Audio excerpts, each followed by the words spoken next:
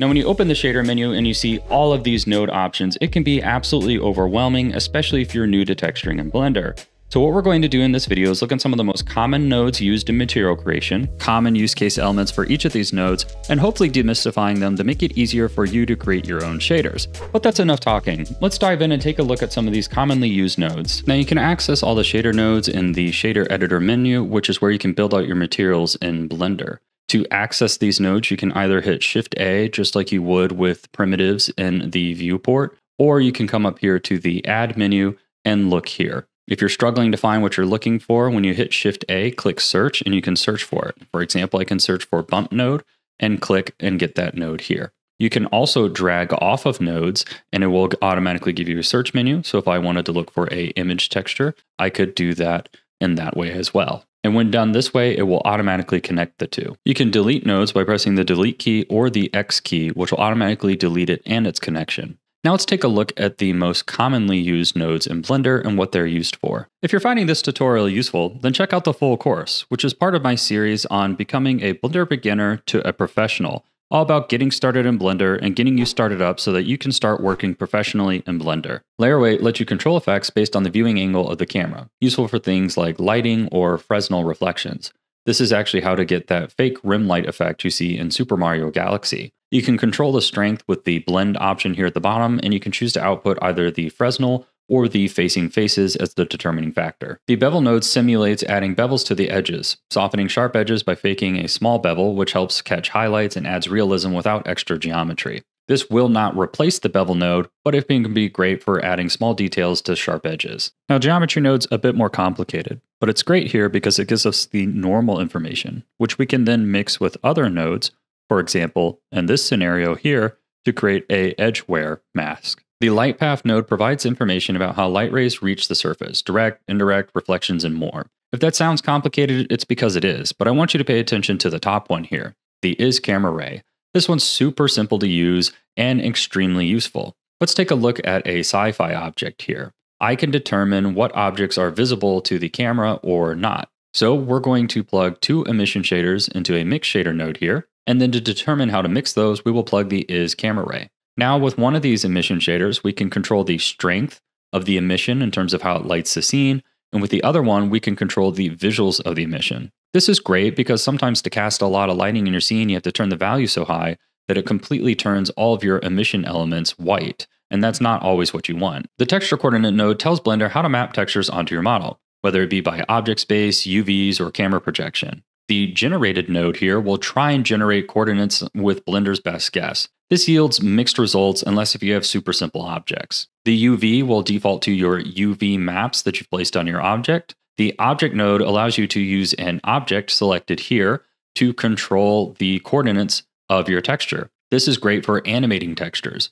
I actually use this to animate the displacement noise map on this fire here to generate this fire animation. Camera will project the texture from the camera view. The problem is if you are animating your characters or moving the camera scene, the textures will move around. However, if you have a still scene, this can be a really simple and fast way to project complex patterns on objects. The mapping node lets you move, rotate, or scale textures after they're applied, so you can fine-tune how they sit on your surface, including tiling your textures by increasing the scale. Oftentimes, these are paired with a texture coordinate node. Object info outputs data about the object's position, rotation, and scale, but what I use it for most often is this random option down here. What this will do is when a material is applied to an object, it will randomize per object. So if I take this random, plug it into a color ramp here, choose several colors, and plug it into the output of the base color here, and then I duplicate these books around my scene, you'll see that it is randomly choosing colors from that color ramp for every new object duplicated.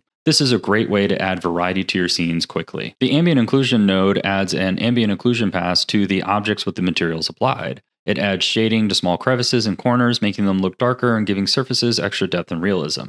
This is great for things, for example, like brick, where you want to darken the shadows in the crevices and bring a little bit more attention to the depth. Brightness and contrast adjust how light or dark your textures look with the brightness, or how strong the difference is between light and dark areas with the contrast. Hue, saturation, and value lets you shift the color and the hue, or make it more or less intense with saturation, and control how light and dark it appears overall with the value. Curves give you fine control over color and brightness by adjusting the curve here in the middle. It lets you brighten midtones, darken shadows, or tweak individual color channels here at the top. The mix node blends two inputs, usually colors, shaders, or textures, into one output. The factor slider controls how much of each input is used. Factor 0 would be 100% of input A, factor 1 would be 100% of input B. Factor 0.5 would be a perfect blend between A and B. Think of it like layers in Photoshop. You're deciding how much of the top layer shows versus the bottom layer. Kind of like mixing paint. Slide towards one color for dominance or leave it in the middle for a blend. You can also plug masks into the factor here. For example, we could plug a grunge map in and mix two colors together. This one is used quite frequently in procedural materials as it enables a lot of control and mixtures between maps. The color ramp node remaps values into colors, letting you turn black and white data like a gradient or mask into a custom color range. You can also use this to adjust and alter maps by crunching the contrast. This one's used quite frequently to alter image maps or to inject random colors into your object. Map range takes an input value and shifts it from one range into another, like turning numbers from 0 into 10 into a new scale of 0 to 1. The map node performs simple math operations like add, subtract, multiply, or more on values. This is useful for fine-tuning textures or combining effects or altering things like noise. Vector math does the same thing as the math node, but just operates an entire vector. If you don't know, vectors are when you have a x, y, and z numbered together, useful for things like measuring distances, normalizing directions, or combining motion. This one tends to be a bit more complicated than anything you're likely to use, but it's good to know that it's here. Separate x, y, and z splits a 3D vector into individual x, y, and z components so you can control one direction at a time. Now that might sound complicated, but a great use case of this is to plug this with a color ramp node on a gradient node, and you can control the direction the gradient goes, whether it goes in the X direction, the Y direction, or the Z direction by changing the input here. The brick texture procedurally generates a repeating brick-like pattern with control over brick size, mortar thickness, and colors, with plenty of options here. The checker texture creates a simple checkerboard pattern, great for testing UVs or making stylized surfaces. The gradient texture produces a smooth transition between values, useful for fades, masks, or stylized shading effects. Baroni texture generates organic cell-like patterns based on distance between random points. This is great for things like stone, skin, or abstract effects. The wave texture creates a repeating wave patterns in lines, bands, or rings, often used for stylized surface or distortion effects. This is great for wood patterns or creating stripes. The image texture loads an external image file like PNG or JPEG and maps it onto your 3D model using UVs or other coordinates. You can also create new image maps here, which is great for creating things like UV grids or texture paint maps. The principled hair BSDF node is a shader designed specifically for rendering realistic hair. Now, hair isn't a flat surface, it's like a thin cylinder, so when light hits it, it doesn't just bounce back, it bends around, scatters throughout the strands, and reflects. This aims to do that while not taking very long to render. It has a color and melanin section to define natural hair colors such as blonde, brown, black by controlling the pigment concentration. It has a roughness and randomness option, which adjusts how shiny or matte each strand is and adds natural variations from strand to strand. It also has a radial roughness, which controls how light spreads along and around the hair strand. There's also the IOR selection, which fine-tunes the strength of highlights and reflections in the hair. Now, just like the object info node, we also have a curve info node, and we can use this to plug things into the hair BSDF and generate some pretty cool effects on our curves. For example, we can randomize some of the color hair strands with the color ramp, or we can change the color from the root of the hair to the tip of the hair. The principal volume shader node plugs into the volume output instead of the shader output, and it's designed for rendering materials that aren't solid surfaces but instead fill up space, things like fire, fog, or clouds. The density will control how dense that object is or how thick the volume is. The color will tint what that looks like.